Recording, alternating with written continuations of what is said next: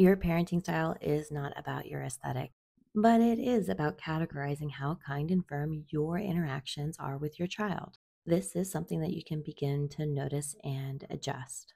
Being too firm with your toolbox leans you towards being authoritarian in your approach. It's the I told you so's, I'm the boss, my way or the highway. And being too kind leans towards being permissive, wanting to keep the child happy, not having boundaries or structure, wanting to be nice all the time. The parenting style that I help my clients learn and practice through using the CLEAR method is called the authoritative style. It is having a balanced approach of warmth and structure. My name is MegAnne, and I am a positive parenting coach. I help teach parents and other caregivers specific tools to help balance their toolbox. It is these tools that they use in their everyday interactions with their children. Think getting their shoes on before school, doing their homework, going to bed. Every interaction is an opportunity to practice. And I believe that quality caregiving does not just happen, it's often a very intentional act.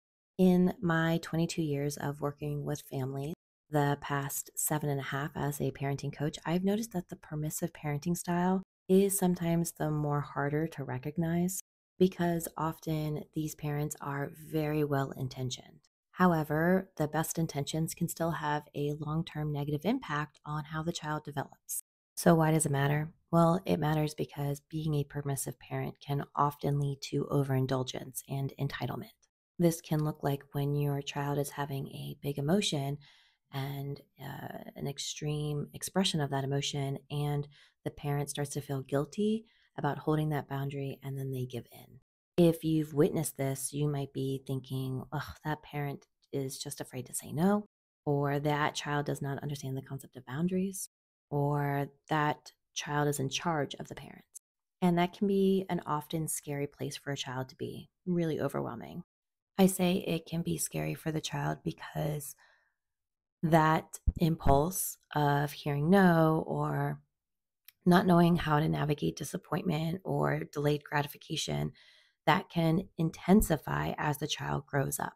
It also intensifies for the parent and caregiver, which will fuel the giving in. Now, I don't think that the parent is intentionally giving in. I don't think that that's their reason why. I don't think that they'd be like, oh, well, I just wanted to give in. I think that the parent in this case often feels flooded themselves. They may start to say a lot of fear based thoughts like, well, it's just this once and they're only going to be little, not forever. Or it's just easier to give in right now rather than enforce the rules. I'll practice that later. Or I remember having this experience as a child and I don't want to be so strict like my parents were. All of those are fear based drivers that create just a lot of overwhelm in the relationship. I think unconsciously we then put our own adult emotions in the hands of a child. And again, that can be a very scary place for a child. So, what do you do to change this approach? Well, I would say the assets of being a permissive caregiver is that you are already warm and validating. I think to lean into the more balanced approach is to learn structures and routines and boundaries and making agreements and plans with your children so that you both are on the same page.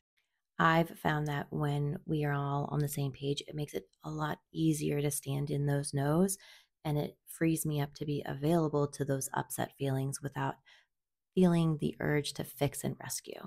If some of this is landing and you're ready to change your approach, I encourage you to head to my bio link and get started on building your balanced toolbox.